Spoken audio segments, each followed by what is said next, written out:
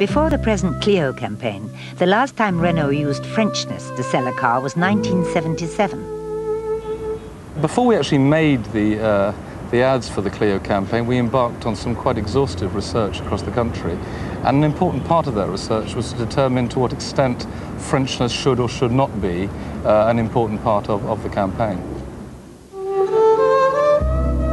Papa?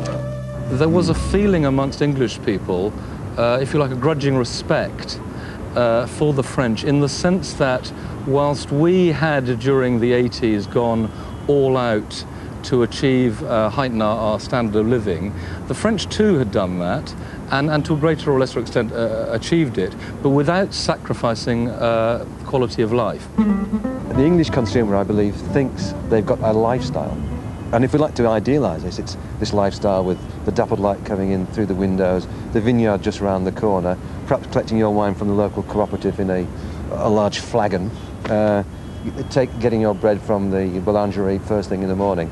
I think the thing about the French, or I think what English people accept about the French, is that they will always try and get the most out of things. And hence, you talk about food, you have to eat. Now, the French understand this, so they think, well, you might as well kind of eat well, mightn't you?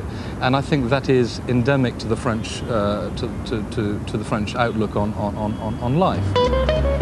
We all know they've got bags of style. Whether that's true or not, it's a perception that we have.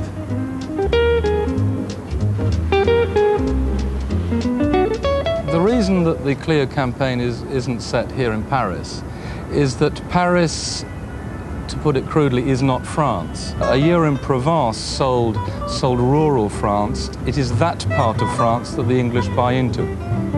The French go home on weekends, the French live together. It's not unusual for people in adulthood prior to marriage to stay living with their parents. Hence, Nicole and Papa doesn't seem to be in any way unusual. I think if Nicole was English and was living with her English father, it wouldn't strike the same chord. It would seem less natural than it does.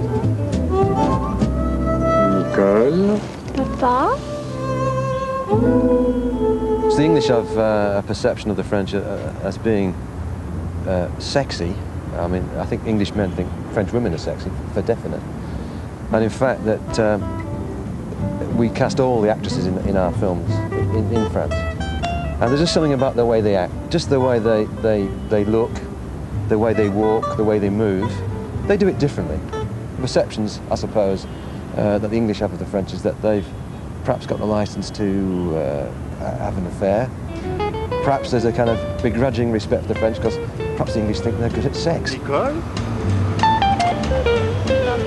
I think there's a difference between sex and sexiness. I think it's very permissible to be upfront sexy, which is a totally different thing from actually indulging in sex. There's that idea of, or that sense of frisson that is very important.